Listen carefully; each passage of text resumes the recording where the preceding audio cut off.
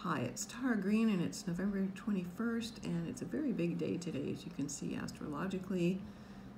Venus enters Scorpio, so she is now in her not in good straits there, being in Mars's house. Now that is old-fashioned astrology, which says that when a planet is in the sign opposite the one it rules, then it's not good. And Venus rules Taurus, of course, so Scorpio is opposite Taurus, and Scorpio belongs to Mars, so it could be a very good loved up time for Scorpios and for Tauruses, actually, even though they're opposites. Opposites attract. So love, values, women, the divine feminine.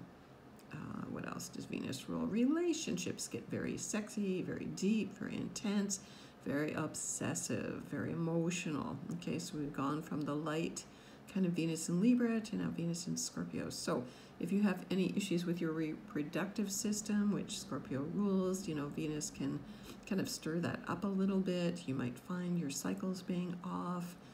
And definitely we're turning on our X-ray vision there. That's what Scorpio is all about. So Venus comes along with her girdle and her flirtiness and her beauty and her creativity. And she rules money, and so does Scorpio. So inheritance, taxes, the stock market, everything that relates to Venus. So copper, all the different attributes that Venus has comes alive here. So get your sexy on, get your psyche on, do your psychological work, do your transformative work while Venus is in Scorpio. Now, the Sun also moves from Scorpio into Sagittarius, okay, also today.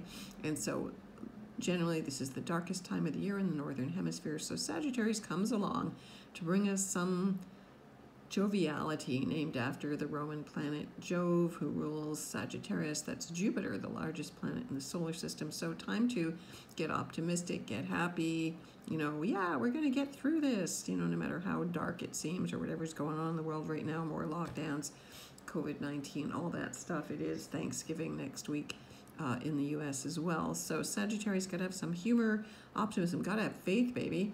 That's Sagittarius. So honesty, justice. Sagittarians are very frustrated, like I am, that we cannot travel, although there are people traveling. I hear planes going by. I'm in Toronto, a big city here, heading in for a lockdown again. But anyway, you got to be optimistic. You want to study, you want to learn, you want to travel in your mind, even if you're not going anywhere physically, and you want to, hang out with other people who are philosophical, so that's a good thing too. Okay, and love your pets. Sagittarius loves pets. Now, the moon enters Pisces. You can see that at night, so the moon is basically void, of course, all day today until at night. So 8:06 p.m., that's Pacific Standard Time, 11:06 p.m. Eastern Standard Time. So when the moon is void, of course, it's a good time to just do mundane chores and things like that, not really initiate new things. It's time to dream. This is whenever the moon is in Pisces, it's the strongest dreaming time of the month.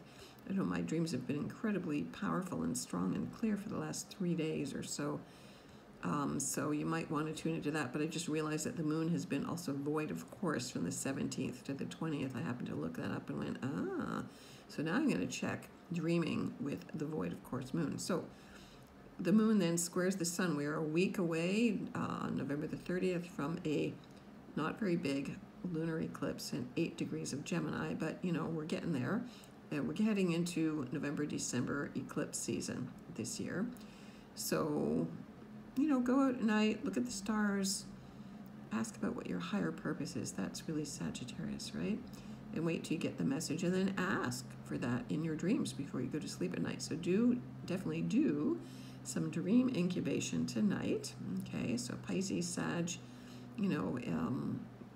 they square each other, they're attracted to each other, and then the moon in Pisces trines Venus and Scorpio. Now that happens in Pacific Standard Time, and then it happens, earlier in the morning on the 22nd in Eastern Standard Time. All right, and November 22nd on 2020, I just want to mention that is a big numerological day, 11/22 in a 22 year. It's just like 11/11, but even on a higher octave. So just putting that out there for you. Venus and Scorpio, of course, also back to Venus and Scorpio, also benefits all the water signs. So Cancer, Pisces also get some love there. So you want to check out where is Venus and Scorpio in your chart to find out where your desires, your romantic ideas, your creativity needs to come through over this next while. And of course, the sun lights up that part of your chart, that's Sagittarius. I'm going to be giving a live lecture on the 28th for the Astrology Association of Niagara on Facebook from 2 to 4:30. So if you want to check that out, I'm going to be talking about astrology and tarot. So check them out on Facebook. If you want to get in touch with me, I'm at tarottarot.com. Please subscribe to me here on YouTube. Follow me on my blog at infinitynow.wordpress.com. I'm on Instagram and Twitter too. Many blessings. Happy Sagittarius season.